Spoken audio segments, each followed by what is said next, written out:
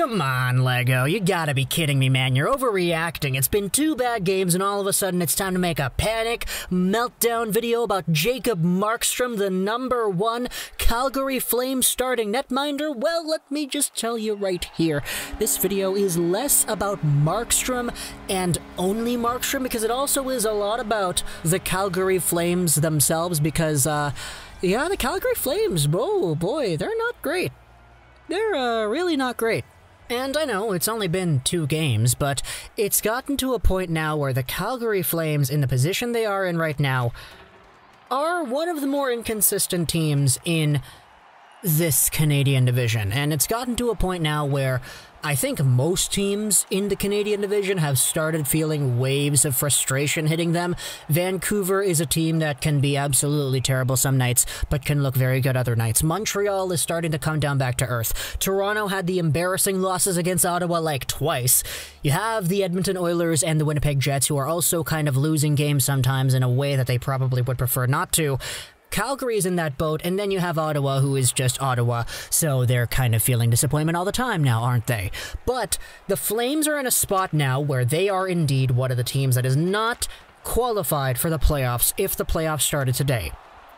And the way Jacob Markstrom has been treated, the guy who was brought in here on a 6x6 contract to be the best starting goalie this team has had since Mika Kiprusoff, was supposed to be the anchor, the guy you could rely on last. When all things go wrong up front, Jacob Markstrom's the last man back, the last man standing to keep you in the game. But Jacob Markstrom just got absolutely tortured yesterday by the Edmonton Oilers, allowing 5 goals on 15 total shots for a .667 save percentage before getting pulled halfway through the game. He also got pulled the previous game he started against the Vancouver Canucks, where he gave up 5 goals on 29 shots for an .828 save percentage. Jacob Markstrom hasn't been great lately, and it's so weird because we saw some little hints as to the actual conditioning of Markstrom in the first game where he was bad against Vancouver, where he started to pinch out a little bit, tried to trip the guys as they were chasing for the puck. He did it to Tanner Pearson successfully. Against Bo Horvat, it didn't work, and they ended up being a goal against. This is what Drancer said about the matter that I think is really indicative of what actually has been going on in Markstrom's psyche the past few games, as indicated by those actions. That was a sick read, but when Jacob Markstrom gets chasey, both positionally and in terms of his puck-handling decisions, it tends to be a sign that he's tired. The game against Vancouver was his 7th straight start. And to be fair, hey, he was honestly pretty okay in those 7 straight starts. He had a record of 4-3-0 in those starts, which was, I mean, it's above 500, but like, if you take away the game that he had against Vancouver, in the 6 games he played, he was 4-2. So that's very good, actually, for Markstrom. 1 goal against, 2 goals against, 3 goals against in one of the losses. So he's not bad, for sure. It's just, for Jacob Markstrom, he's a guy who, in the previous 2 games, has been completely hung out to dry by a bad, terribly defensively disciplined Calgary Flames team. Against Vancouver, they were giving up opportunities left and right.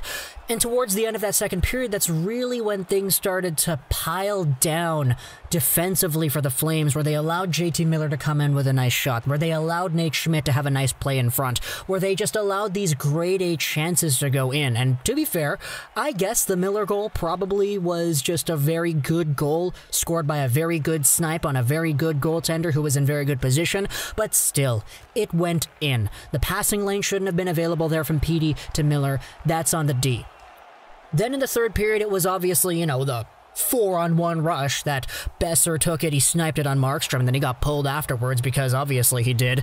Marky just did not make the clutch saves that he could have because the defense hung him out to dry. And the same thing happened against Connor McDavid yesterday. McDavid scored 5 points in the first 30 minutes of the game, all on Jacob Markstrom, including a hat trick. These were incredibly tough goals for Jacob Markstrom to stop. First off, it's a McDavid pass out in front that gets tipped out backdoor past Markstrom. Okay, that's tough for the goalie to stop. Secondly, it was a cross crease where McDavid is in the corner and he sends it over to Nugent-Hopkins, who's right there with no coverage on the left side of the goal. Then you have the 3 McDavid goals after.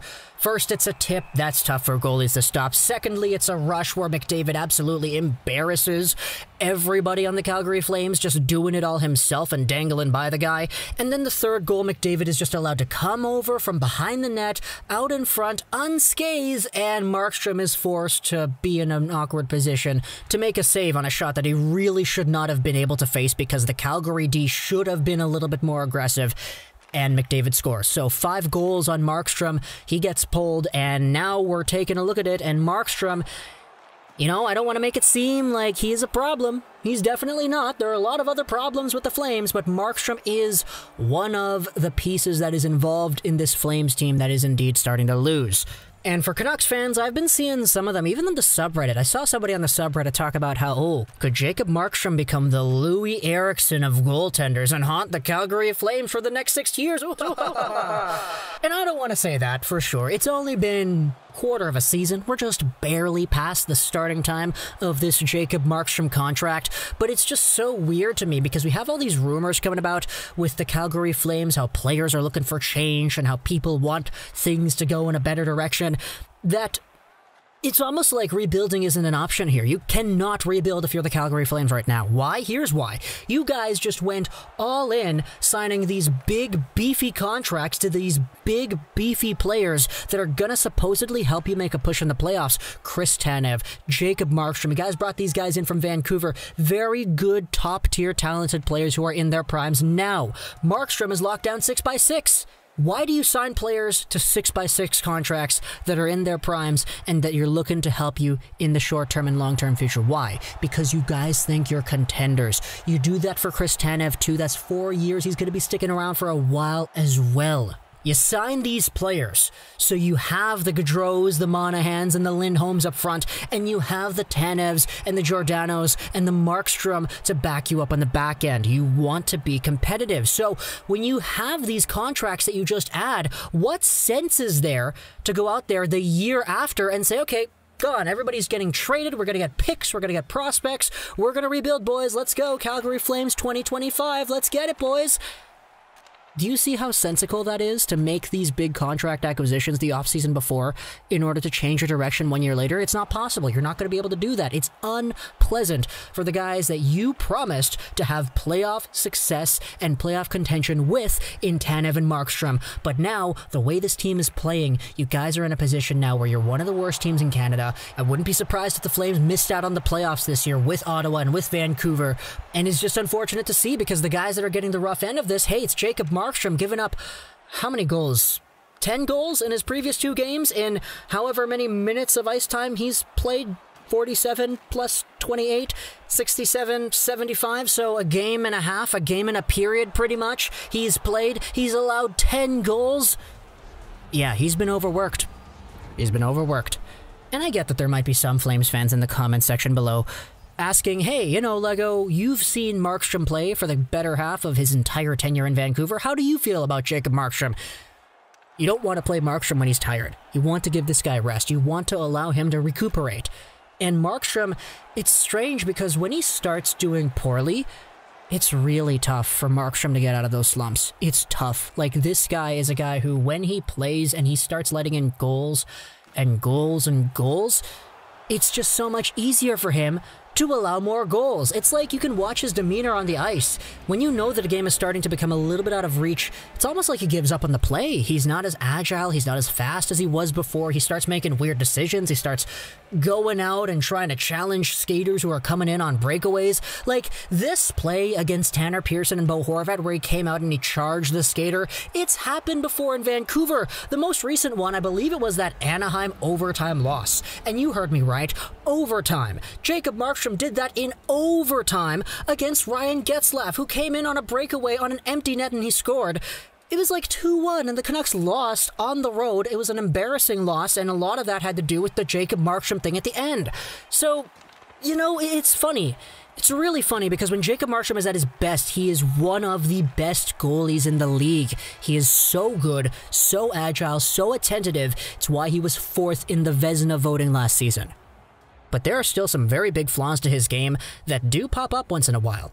And when he's going on cold streaks, boy, you really start to see those flaws come out.